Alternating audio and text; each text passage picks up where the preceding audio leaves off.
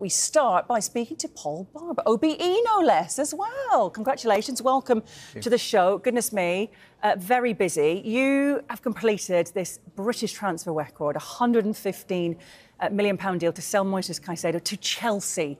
Now, what does it mean to the club? Well, I think, first of all, we've lost a fantastic player, and that's going to be a challenge for us to replace him. I think probably at this stage in his career he's irreplaceable, so it's going to be difficult. But it was a good moment in time for us to sell Moises, and obviously we've achieved a British record transfer fee, so it gives us an opportunity to reinvest that money going forward. What's been the reaction at the club to losing such a great player? Well, I think because of the speculation in the January window, we were always conscious that this could happen in the summer, so I think we've been prepared for that. Obviously, we're always disappointed to lose a good player, but I think we've got a great squad and we've started the season well, so we're looking ahead, not back. Well, that's, I guess, what you have to do, but it's been a bit of a tricky deal to be done because, obviously, the talks didn't start with Chelsea, did they? Tell us about the process and how long you've had to have these discussions and how it works with, agents getting involved, players maybe wanting a different decision to the one that you initially thought you were going to be doing with a different club, of course. Yeah, well, first of all, I think you always want competition for your players. If you're in a position where you are going to sell, then having competition is good because obviously it enables you to negotiate much harder. Chelsea were interested from the start. Liverpool were interested sort of towards the end of the process. There was other interest in Moises as well. But in the end, our job is to stay focused and to get the best possible price for our player. And of course, you have to listen to the players' wishes as well, which necessarily they might change. And there are different factors in a deal like this, aren't there? I think also, yeah, when a player has been targeted during a period of time and his mind is set on going in one particular place and another opportunity comes up, obviously he will want time to consider that. But ultimately, where the player wants to go is a factor in the process, and we have to be respectful of that. But at the same time, we have to do what's right for our club as well. When were you aware of both Liverpool and Chelsea's interest? Well, Chelsea were interested all the way through the summer, Liverpool a bit later. But, we try and do our transfer business as confidentially as possible. We try and respect both the player and the clubs that are bidding. But at the end of the day, our job is to do the best for our club. And that means negotiating as hard as we can when we're in that position. Yeah, and Liverpool, they were the first to agree, and it was a record fee as well. These are huge figures we're talking about. Talk us through the negotiations for him with Liverpool.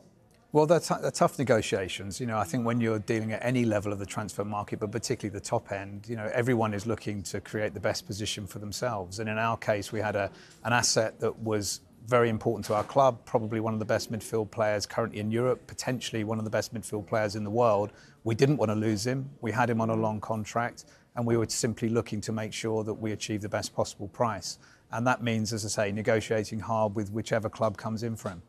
And how quickly then, before you realised, actually, Caicedo turned them down, his head was turned, as you'd mentioned, other factors coming into this. Did it then put the club in a bit of a difficult position because you're having to deal with one and try and keep your relationship strong with other clubs when you've negotiated and you've come to an agreement together in the right way, to then have to pull out of the deal and then start the discussions with another club to try and keep everybody happy? It's difficult. It's not the ideal situation because we agreed a price with Liverpool. We agreed a transfer agreement with them. At that point, we have to hand over to the player and his agent to try and agree personal terms. When that process starts to break down, then of course we have to revert back to what's best for Brighton.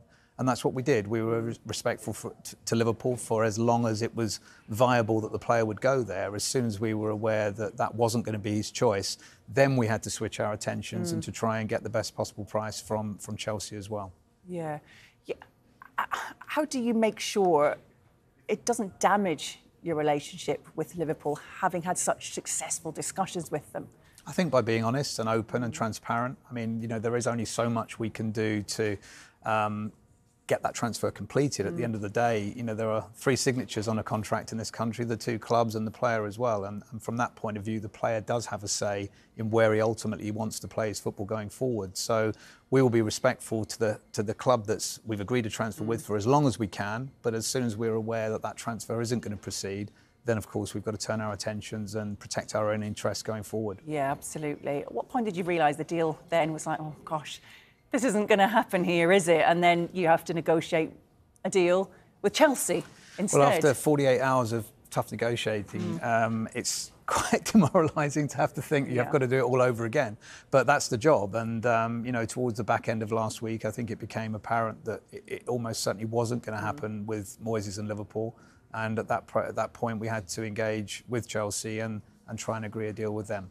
Yeah, I mean, we remember back in January, Caicedo, he refused to play because he did want a move away from the club. He wanted to play for Chelsea. Was that the right thing to do? And how did you manage that situation? Well, we managed it by just giving him some time off, just giving him a chance to sort of go away, clear his head. And I think at that point, you know, you are relying on the player's professionalism, obviously. You're relying on good advice, but you're also relying on us being sensible. He's a young man, he's 21 years of age.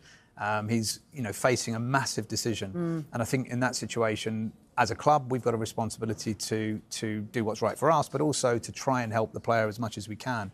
We want young players to keep coming to us. And if we treat them well, we look after them, we try and guide them through these difficult situations, we've got more chance of that happening in the future, which is good for our club and not bad for our club, than if we just simply allowed the situation to escalate out of control. Yeah, very true. Now, how much of this huge transfer fee, £115 million, will be reinvested into the team? How do you look at that money and decide where it's going to go? If I told you that, hey, making my job even harder going forward. But of course, we want to make sure the squad is as strong as it can be for Roberto. We've already done quite a lot of business early in this window, so you know we're already slightly ahead of the game. But we'll only invest that money to strengthen the squad if we're able to strengthen the squad. We're not just simply going to go out and spend the money because we've got it. And that's an important part of our model. We try and bring in players before we need them. And then when we're in a position to sell, then we're not going back out to the market with lots of money in our pocket. That's not a model that's perfect. We're not geniuses. It's not an exact science, but that's what we try and do in every transfer window. We try and get players in before we need them so that we're in a better position to sell. Yeah, absolutely. Now, the owner, Tony Bloom, he's invested hundreds of millions of pounds into the club. Well, some of the money from the Caicedo, do you actually go back to him? Ultimately, that's Tony's call. I mean, he's been incredibly generous from the day he took over the club.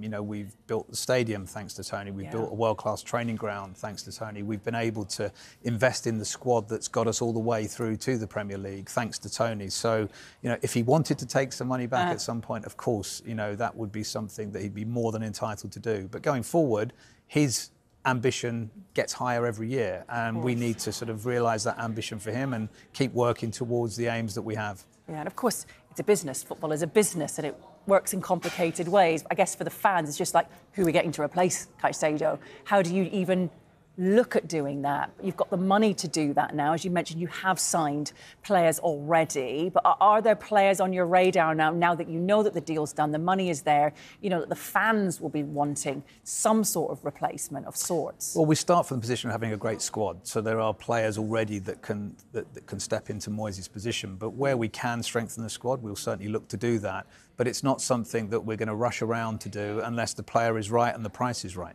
I don't think I ever thought I'd be sitting here discussing, you know, deals over £100 million, but football, it moves, money talks. We're seeing huge figures as well. There's Saudi Arabian deals that we're learning about that they're almost mind-blowing at the moment. What do you make of this summer's, I guess, transfer market in general? Do you feel prices are inflated? It feels like they are, and there might be a number of reasons for that. I think possibly Saudi Arabia has had an impact to some degree, although, you know, we haven't seen the very biggest players move there just yet. But it's, you know, any competition to the Premier League where our best talent is moving to a different league is competition we've got to be cognizant of and we've got to be respectful of.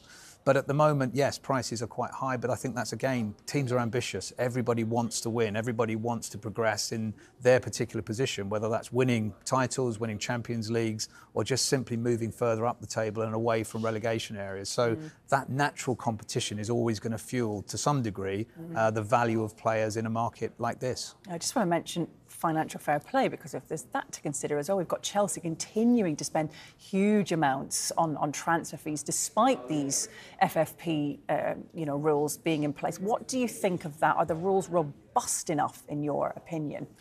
Well, I mean, that's something for the Premier League to look at, not individual clubs, but certainly from our point of view, you know, we want the playing field to be as level as possible. We want the league to be as competitive and as compelling as possible. We want teams to go out every week with their fans knowing that they've got a fair chance of winning. If all the players are ending up in a very small number of clubs and that competition is eroded in some way, then we're potentially damaging our own products. So certainly we want FFP rules to be robust. We want them to ensure that competitive and compelling football continues long into the future.